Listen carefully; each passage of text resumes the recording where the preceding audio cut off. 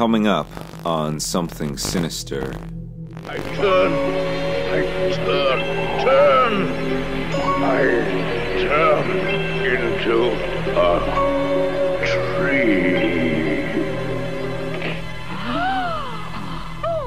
Many of the films we're about to talk about are known and beloved by many people around this time of year, but the name Rankin Bass is only known to a select few.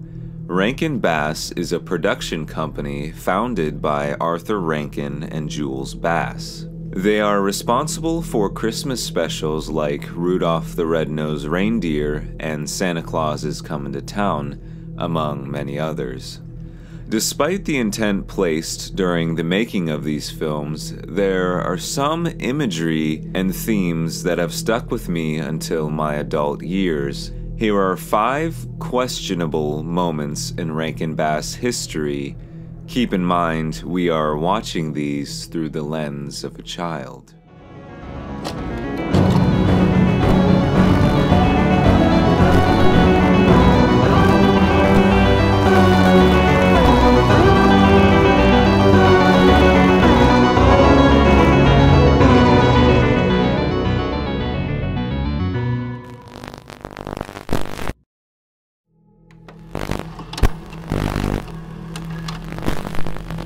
Santa Claus is Coming to Town is perhaps the most well-known Rankin Bass Christmas special.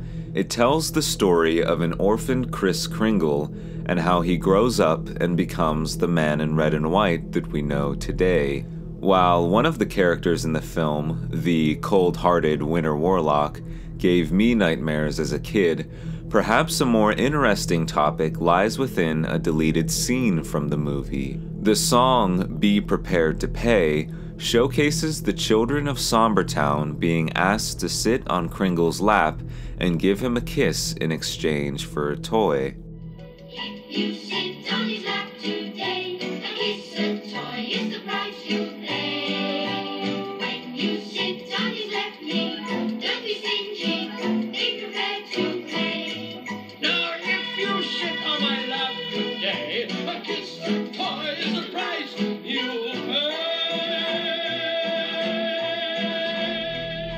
While perhaps made with innocent intent, some viewers found the song and imagery to be perverted, and in return, the song was cut from most broadcasts of the movie on television. One of the more obscure Rankin Bass specials on this list, The Life and Adventures of Santa Claus, is yet another origin story for old Kris Kringle. The film opens with what appears to be a council meeting in the forest. The members, known as the Immortals, are discussing whether or not to give Santa Claus the gift of immortality. To prove that he is deserving, council member Great Ak takes us back to the beginning. It's here where we learn Claus was raised by animals in the forest and a wood nymph named Necile.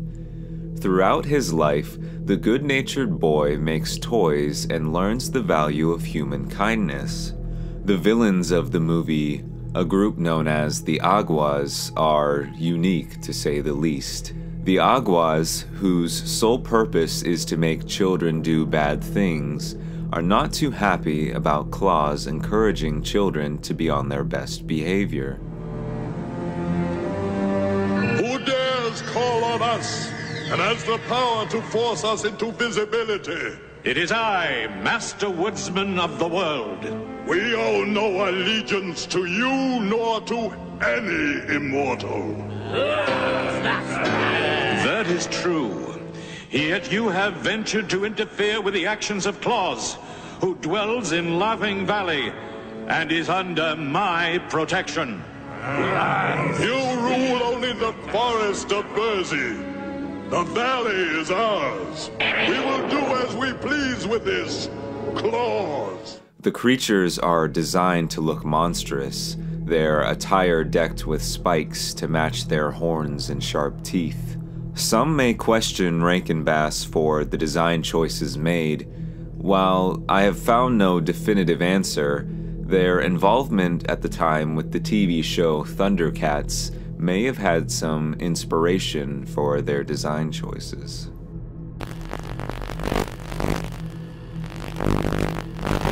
Doubling as a holiday special for both Christmas and St. Patrick's Day, the Leprechaun's Christmas Gold is one of the most bizarre specials on this list. The movie follows protagonist Dinty Doyle as he unknowingly digs up a cursed pine tree and releases the evil old Mag the Hag. Mag is a banshee, and as she puts it, the physical embodiment of tears. Her motivation is to find the leprechaun's gold, or she will revert back to tears and wash away forever. With a topic like leprechauns, good luck is sure to be a reoccurring theme. For Mag, she is said to bring bad luck wherever she goes. Not only does she have the ability to cause catastrophes, but she can also shapeshift to whatever she pleases. The Leprechaun's Christmas Gold was a financial flop in comparison to its previous specials. Around the time of its release, creator Arthur Rankin planned to bury special prizes all across the United States for the young audiences to find. However, the plans were soon put to rest after safety concerns were brought up.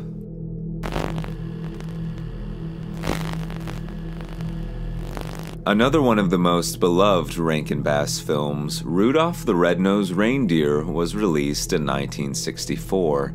The film, much like Santa Claus is Comin' to Town, is an origin story for one of the most iconic Christmas characters, Rudolph. If you've heard the Rudolph song, much of the lyrics discuss the basic plot of the film. Rudolph is a reindeer born with a glowing red nose, and because of this, he is ostracized by the other reindeer who make fun of him and don't allow him to participate in the reindeer games. While the story has a happy ending, the Rankin Bass adaptation of the story features one particular character that scared many children upon its first viewing.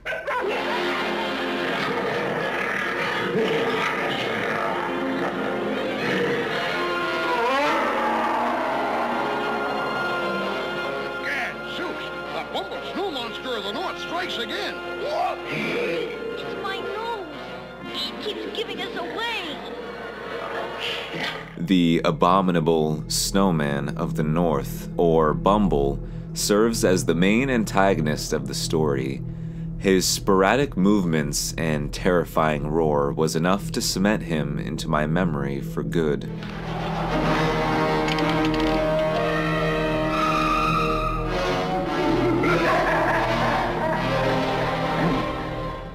Before we get to the final video, please consider sharing this video and subscribing. If you'd like to support me, you can buy my movie Spine Chiller on Blu-ray or VHS by visiting the link below. Shirts are also available for the channel. Rudolph and Frosty's Christmas in July was released in 1979 and showcased one of the first major character crossovers in the Rankin Bass universe. For those who don't know, the movie relies heavily on the entity known as Lady Borealis. Not only does she help lead Kris Kringle and his group of elves to the North Pole, he also gives Rudolph his shiny nose, under the condition that he only ever uses it for good. What we haven't mentioned yet, and the most terrifying component to this Christmas special, is the antagonist of the film known as Winterbolt.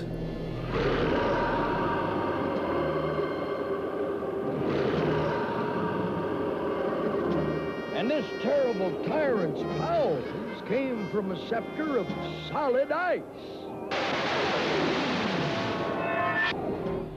Winterbolt's ominously lit cave full of ice and dragons was enough to scar me as a child. Not only is he terrifying in appearance, but his actions go beyond words.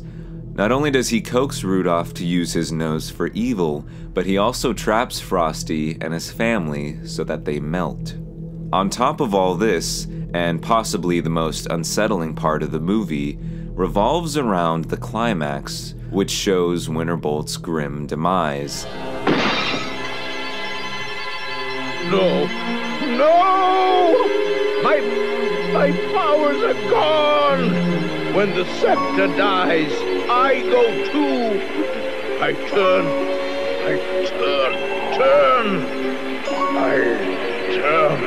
into a tree. The image of him slowly turning into a tree leaves absolutely nothing to the imagination. It is an image I will never forget.